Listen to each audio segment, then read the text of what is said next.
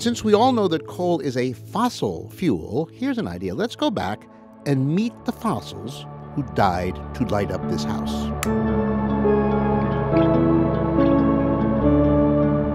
Well, we're going to have to go way, way back to the Carboniferous period. That's about 300 million years ago. And this here is a typical forest from that time. And this is a typical tree called a lepidendron. Sprouted up as plants do, soaking in sunshine, absorbing carbon from the air so they could grow and grow and grow. And then, of course, they died, to be replaced by another set of lepidendrons that also grew and died, another that grew and died, and another that grew and died. So after millions and millions of years, the layers of all these dead plants pressed down one on top of the other, concentrating all that ancient carbon and ancient sunshine into a hard black rock that we call coal.